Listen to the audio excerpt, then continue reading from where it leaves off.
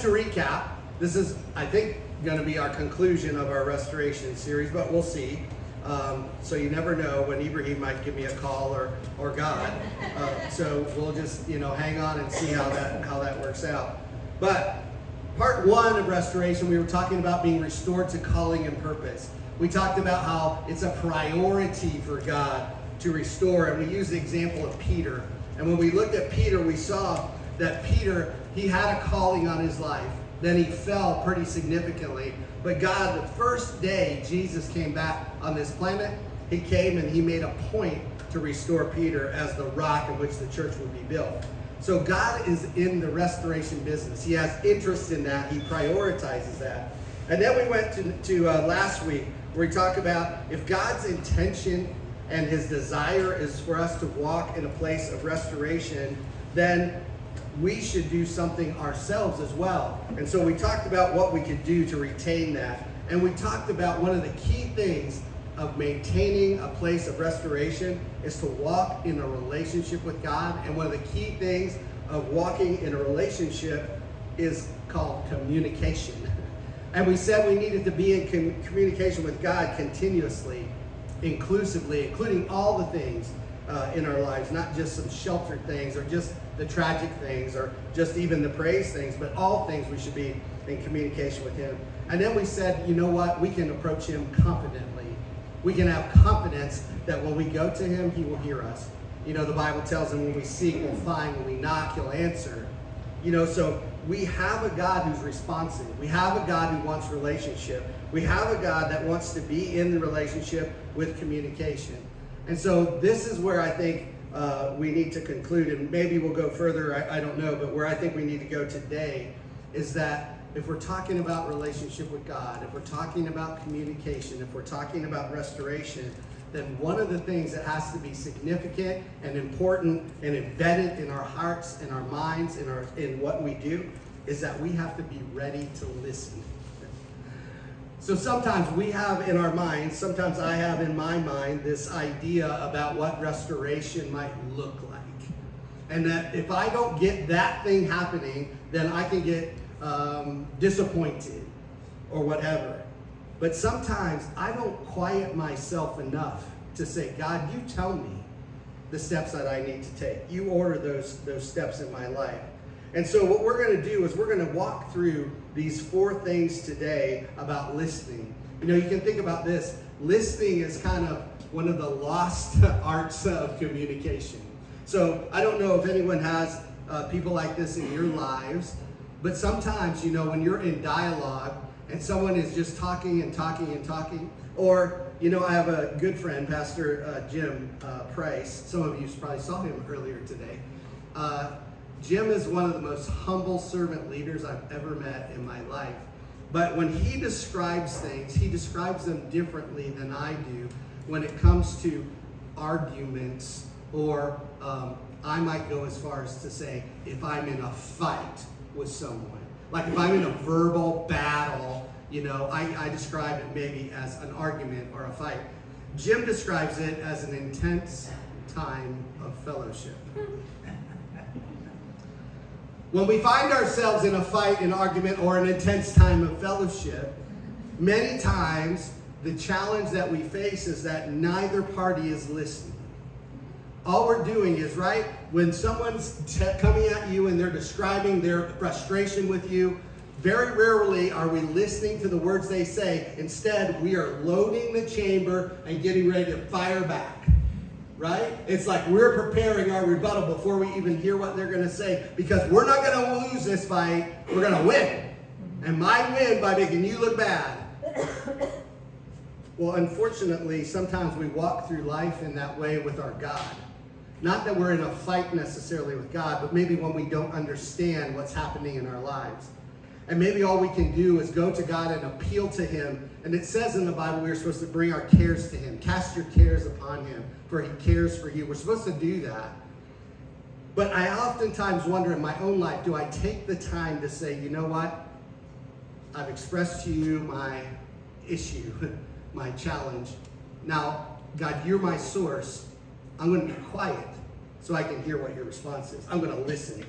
to what you have to say. So today I want to navigate through 4 different attributes of listening: being present, seeking understanding, being reflective, and then maybe most importantly, applying the instruction that you receive. So we listen to God. Why? Why would we listen to him? I mean, it seems obvious, right? I mean, he's God and we're not, right? His ways are higher. His thoughts are higher, the word tells us.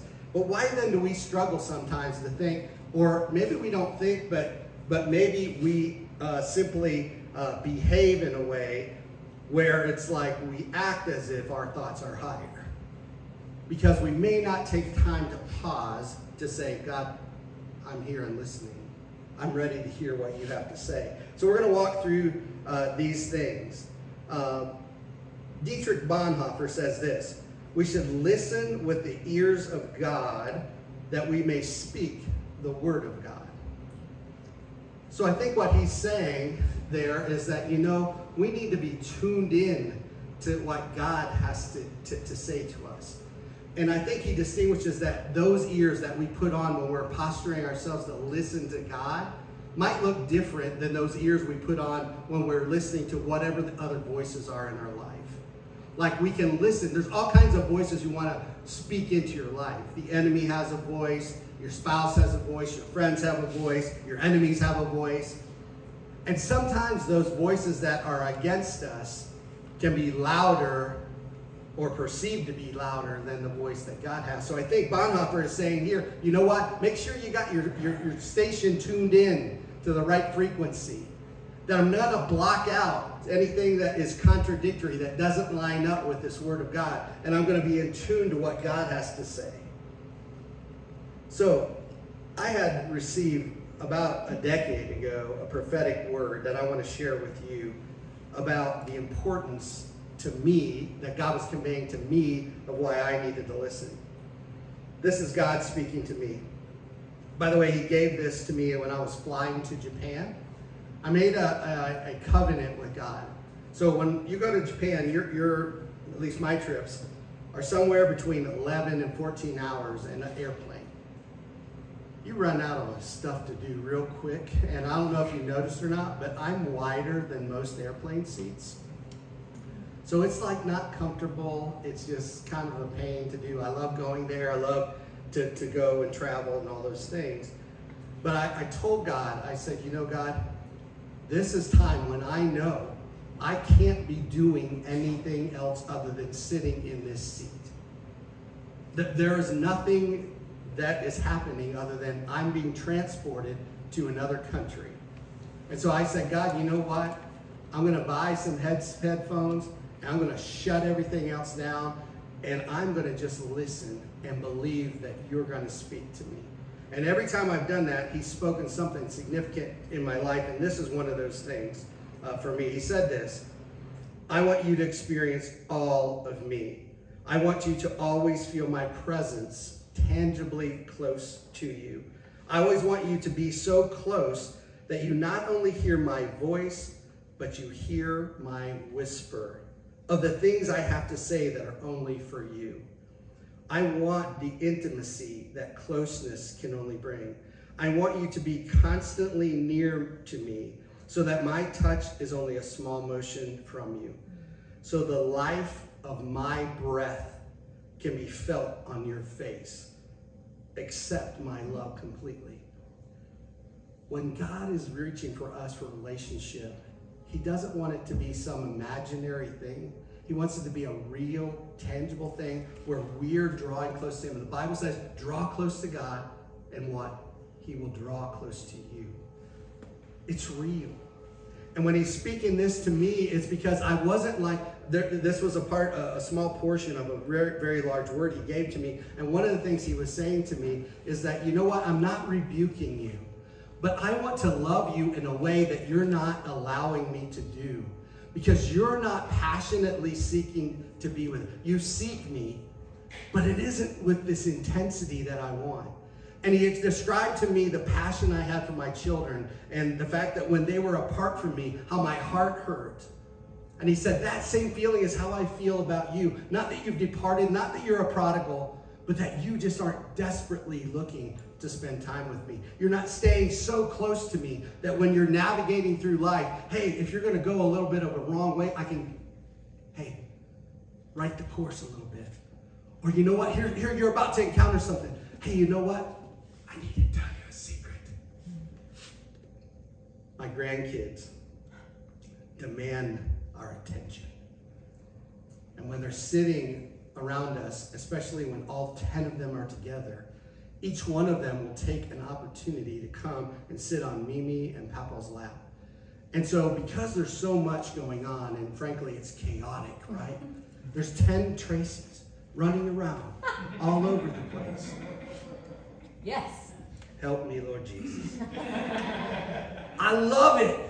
I love it, right? But it's like there's not enough of me to go around. And each one of them, at some point during the time of our visit, will come into our laps, grab our face, and push it to look right at our eyes and say something like, Papa, I love you. God is looking for us and saying, you know what? You may be existing in this chaotic place. Get close to me. Come into me. Where you're so close, I can touch you. Where you're so close, I can whisper to you. Where you're so close that you can feel the breath on your face. The life-giving breath of God. And so it's critical that we put ourselves in a place where we can hear, where we can listen. So I'm going to go to Proverbs chapter 2, and we're going to read verses 1 through 6. Proverbs chapter 2 and verses 1 through 6. My son, if you receive my words and treasure up my commandments with you, making your ear attentive to wisdom, this is listening, and inclining your heart to understanding. Yes, if you call out for insight and raise your voice for understanding, if you seek it like silver and search for it as hidden treasure, then you will understand the fear of the Lord and find the knowledge of God. For the Lord gives wisdom, from his mouth come knowledge and understanding. There's a lot of powerful words in that passage. And so what I want to use that for is to describe how God wants us to be present.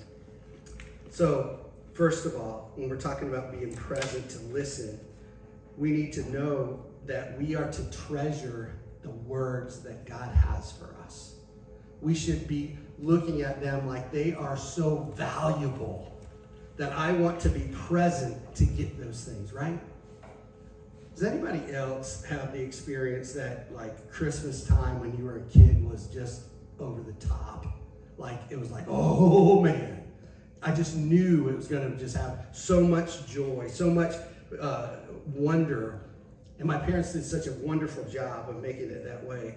But you know what? There would be nothing that is going to keep me lying in bed past 6 in the morning, even though we weren't allowed to wake until 7. Because it was like, and actually I'd be up way before that. I'd go in and wake up my sister, or she'd already be awake, and we'd sit in there until the time that we could go in. Right? What? Why were we doing that? Because we knew that there was treasure, right? There was gifts. There were things that were going to be given to us. And we placed value on that because we knew that it was an expression of our parents' love towards us. God is saying, you know what? I have words for you. I have treasure stored up in heaven that is just for you, to define your purpose, your calling, your next direction, to bring you help in your times of trouble. We need to value that. We need to treasure that. Secondly, we must get in a posture where we can pay attention, separating us from anything else. So here's the thing. I have single point focus. Multitasking is not my gift. That's a challenge when you're married to a billionaire multitasker. You know, it's challenging because we see life differently and we process things differently. So, for example, anyone who's driven with me knows that almost always, even if I'm driving home from here, I'll have the GPS on, for good reason. We have some who could attest yesterday that it was a good reason. Even with the GPS, we went on a journey that I wasn't anticipating. You're welcome. So I'm listening, right? I'm listening to the GPS. I have a passenger who doesn't care what the GPS says. Regardless if I change the voice to some, stellar man voice or the annoying lady voice, it doesn't matter. She's going to talk over that GPS. And so our standard trip when we're driving, honey, when the GPS is talking, you're not. I need to hear the direction. But sometimes in life, it's much more serious. We don't silence the things around us to allow God to be the only voice we hear. All the things don't stop, right? Bombarding us and bombarding us. So for me, I've got to find a space that I can go to.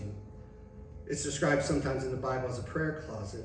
For me, I know if I can get out in nature, if I can get outside, if I can just go in the woods and just not see anybody, not hear anything, not have a cell phone signal, hallelujah, and say, you know what, God, I'm doing my best to silence the other voices that are trying to speak to me.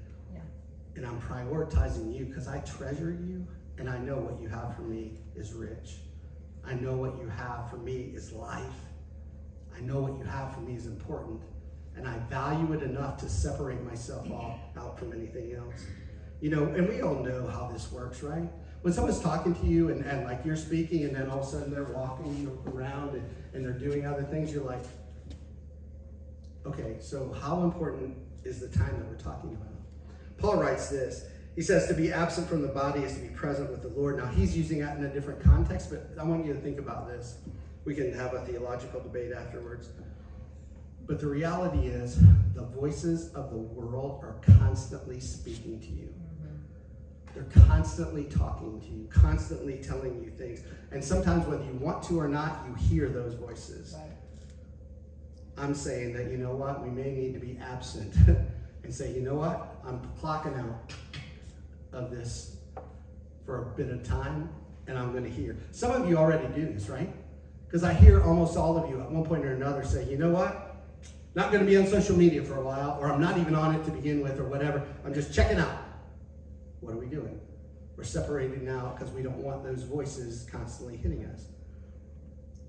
So we must be present to the Lord and listen to what he has to say.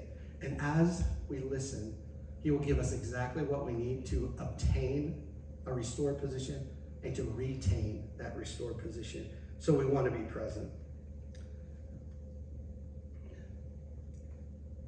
So the next thing we're going to talk about next is seeking understanding. Have you ever heard of Stephen Covey? If you were old like me, there was a time when everybody had a Franklin planner. The Franklin planner was a calendar that helps you structure your thoughts. Well, it was invented by this man, Stephen Covey. He wrote the book 7 Habits of Highly Effective People. He writes this: seek first to understand and then to be understood. Almost every management training that I've ever taken has included this piece.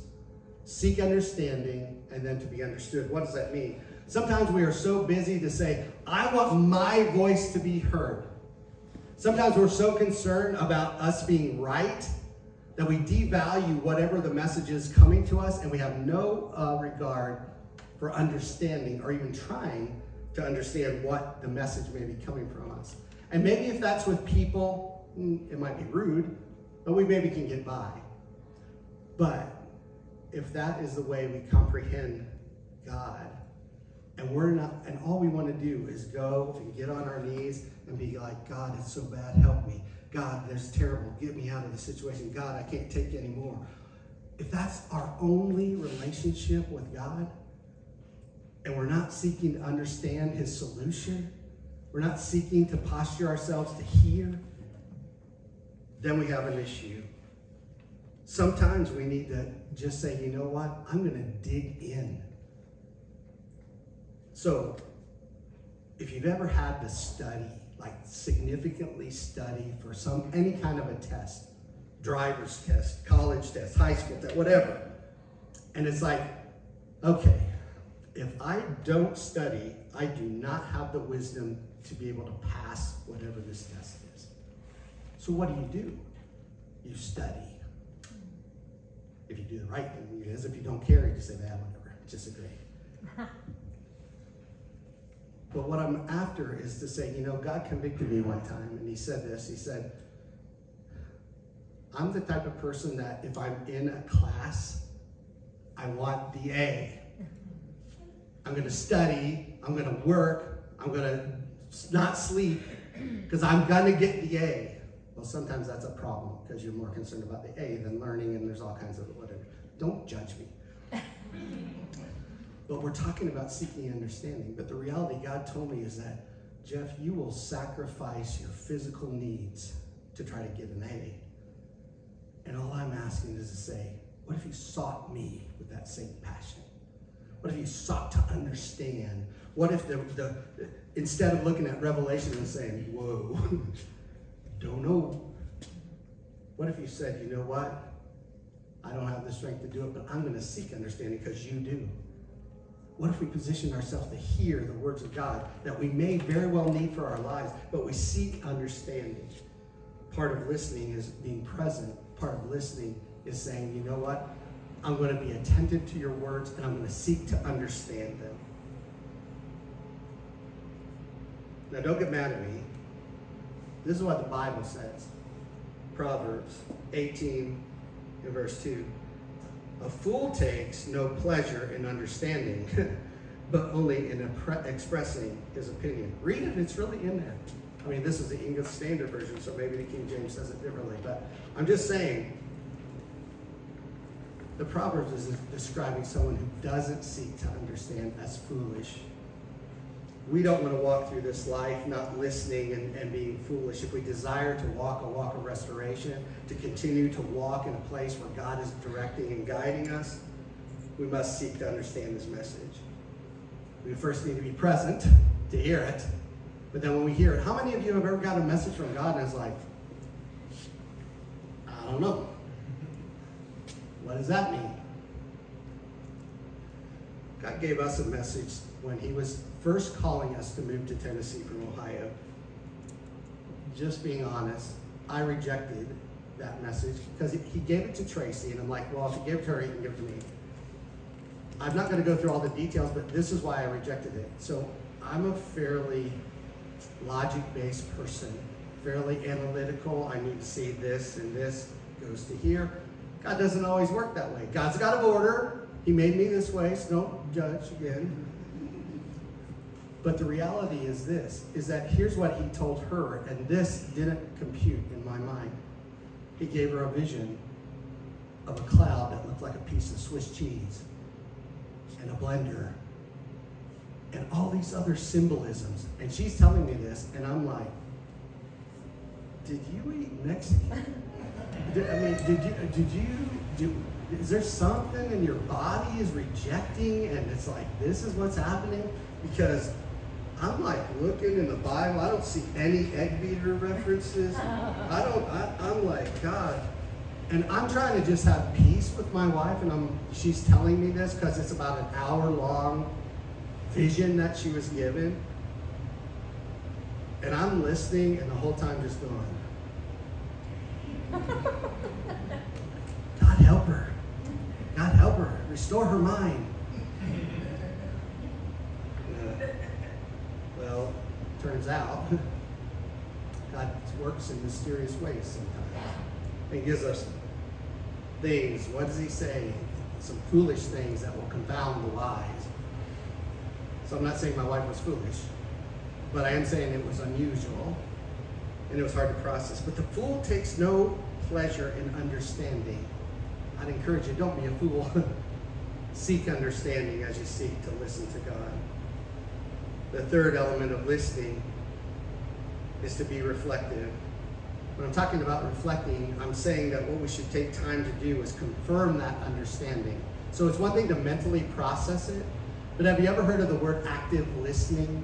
So active listening is where you're not interrupting, but you're hearing someone talk, and you're saying, you know what? When I hear you say that, I hear this. Is that right? It's an advanced piece of the understanding component. To be reflective. It's showing that you're engaged. It's showing that you're participating in the dialogue. if we only reflect on our own thoughts, we're going to fall short. Reflection requires us to seek discernment from God. And what we're going to learn right here is that when we reflect, we have to be very careful. The Spirit of the living God lives within us if we have Jesus in our hearts. The Bible says, this is one of Brandon's favorites, that he's given us the mind of Christ, right?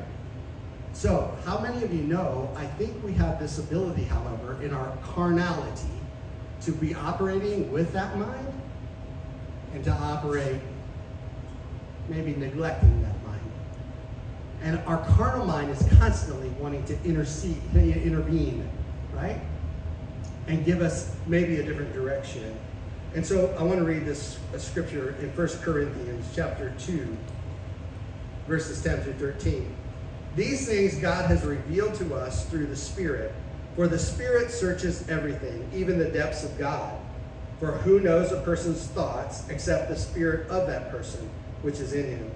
So also, no one comprehends the thoughts of God except the Spirit of God. Now we have received not the spirit of the world, but the Spirit who is from God, that we might understand the things freely given us by God. And we impart this in words, not taught by human wisdom, but taught by the Spirit, interpreting spiritual truths to those who are spiritual.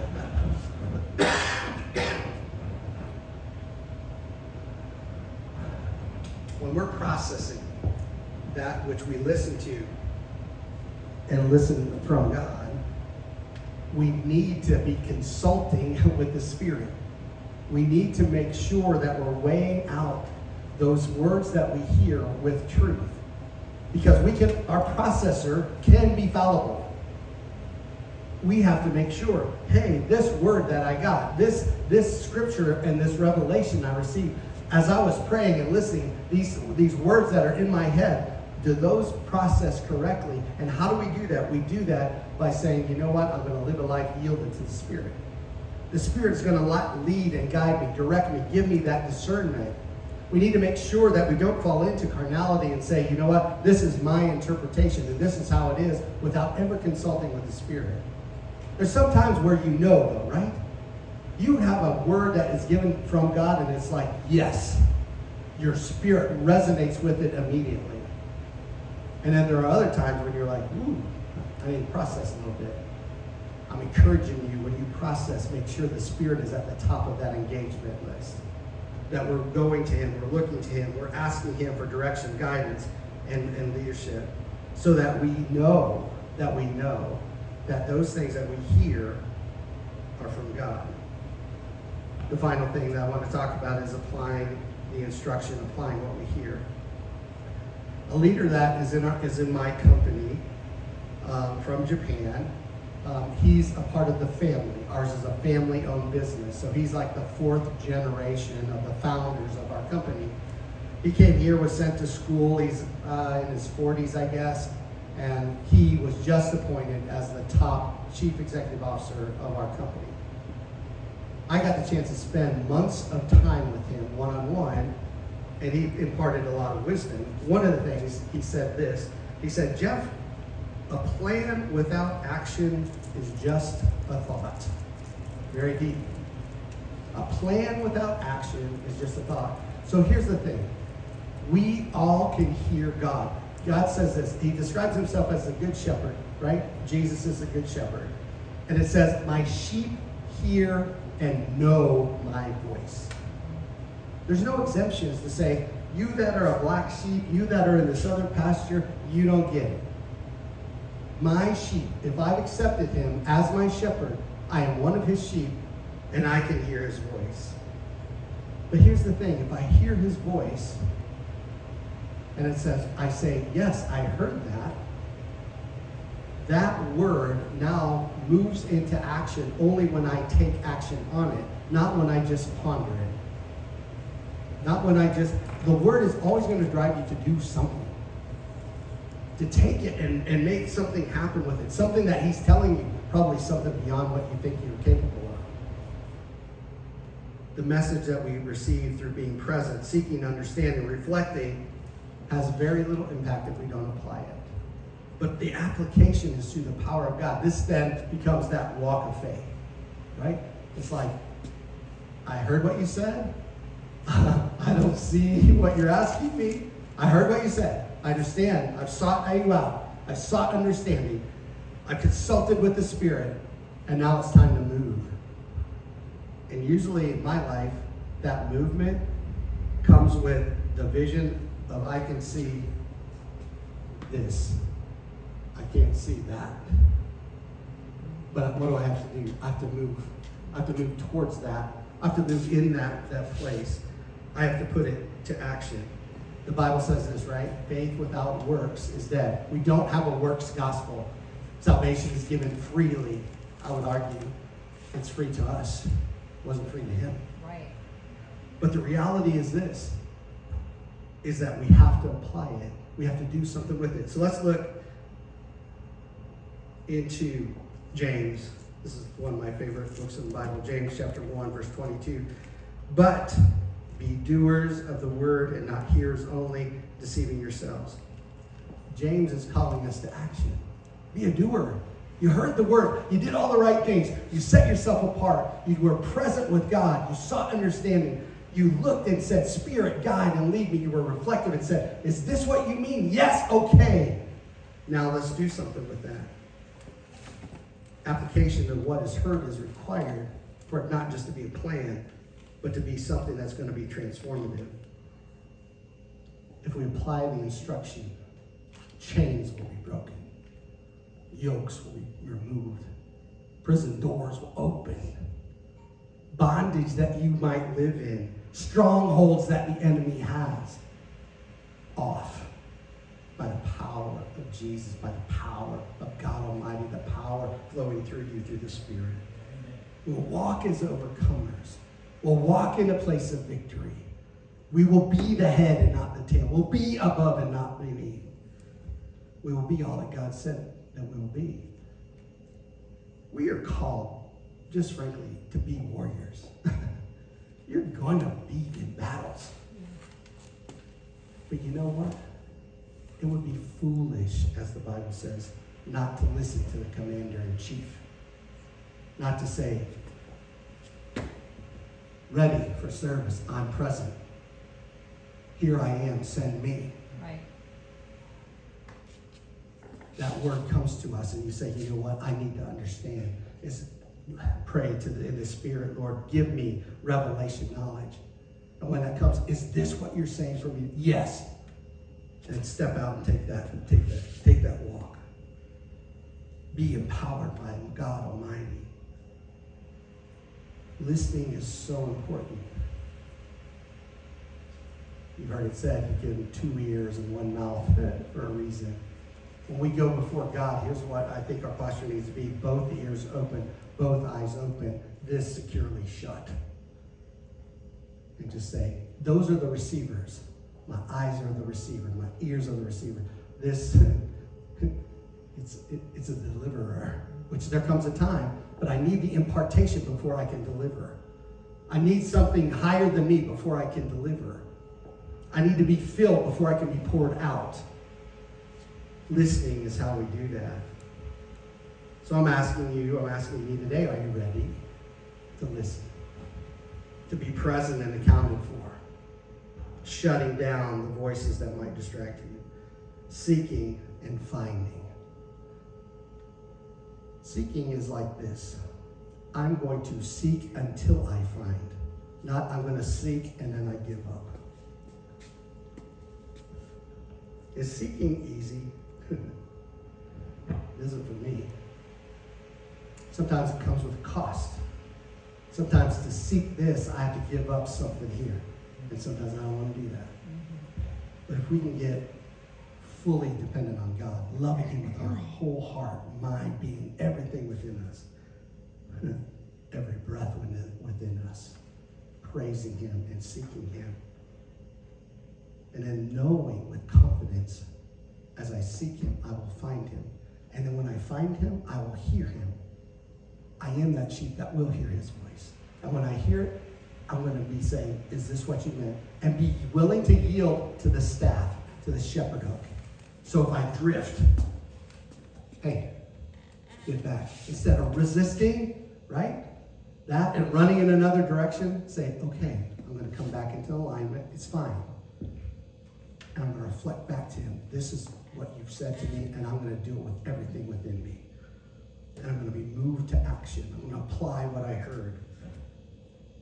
That's the way we become world changers. That's the way miracles flow through us. That's the way that we see things that are not possible in the natural. Hearing from God Almighty and processing that. So today, I want Tracy, if you would come up. I want you to pray, not play.